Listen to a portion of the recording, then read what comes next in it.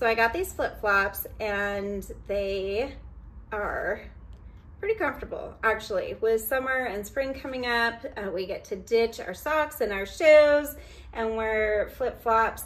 And I have a pretty sensitive area between the big toe and this toe, so this has to be extremely comfortable.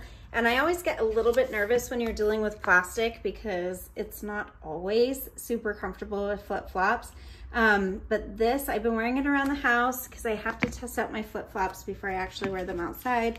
And this is comfortable. It does not hurt my, in that area in between my big toe and that other toe. But yeah, so these are just black bottoms, white. There are different color options for this, and it's a good option for the summer.